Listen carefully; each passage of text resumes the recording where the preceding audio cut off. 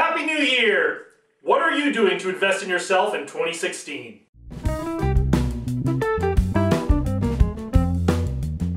Welcome back, happy 2016, and congratulations on taking one more step towards becoming one of the great leaders of tomorrow.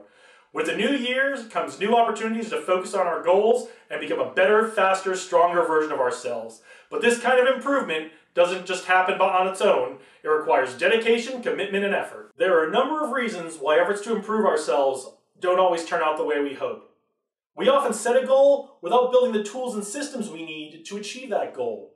Willpower can only take us so far. It's better to build tools and systems that will help us focus on our goal and achieve day-to-day results than it is to just rely on willpower. If our goal is to eat better in 2016, it helps to plan our meals ahead of time, write a shopping list, and only buy what's on that shopping list when we get to the store instead of trying to figure out what to buy to eat healthy when we get there. A lot of times, we forget to build a support network around us as we try to achieve our goal. Having a support network of helpful people to hold us accountable will increase our chances of success. Going back to our example of trying to eat healthier in 2016, there are a number of apps we can download straight to our phone that will help us track what we eat and connect us with a community of people with the same goal that can help hold us accountable and increase our chances of success. Occasionally, we just don't stick with our new goal long enough to see results. New habits take time to solidify, and we need to give them that time to see our results. Also, it's inevitable that we're going to have a setback when it comes to meeting a new goal. Sometime we're going to eat pizza instead of something healthy, and it's important that we accept that and get back on track the next day rather than giving up. The way to improve ourselves is to invest in ourselves. Here are some questions we can ask when we're looking to improve an aspect of our lives. First, are we investing the time it takes to achieve this goal? It takes an average of 55 days to develop a new habit. How much time are we willing to commit to ourselves to develop this new habit? Second, can I invest money wisely to help meet my goal?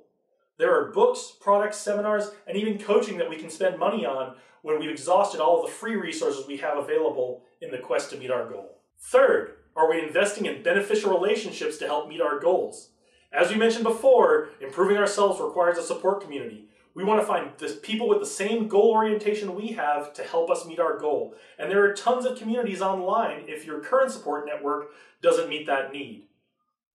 Also, finding a mentor who's been through the same experience and tried to meet the same goal can help you meet your goal by them telling you about their experience. Finally, are we investing in tools and systems to help us meet our goal? Are there processes and procedures we can use to help propel us further towards our goal without having to rely on willpower? If we can answer these 4 questions for ourselves and point to how we're spending our time and money wisely, building relationships, and creating tools and systems to help achieve our goals, then we're fully investing in ourselves to grow.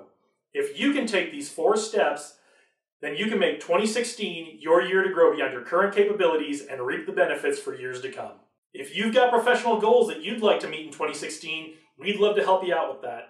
We're offering our Essential Skills for Millennial Leaders Workshop January 16th to 18th, 2016 here in Las Vegas, and we'd love to have you join us.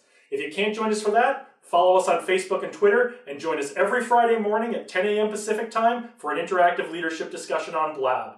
Thanks for watching, everyone. I really appreciate it, and remember, the future is out there. Lead the way.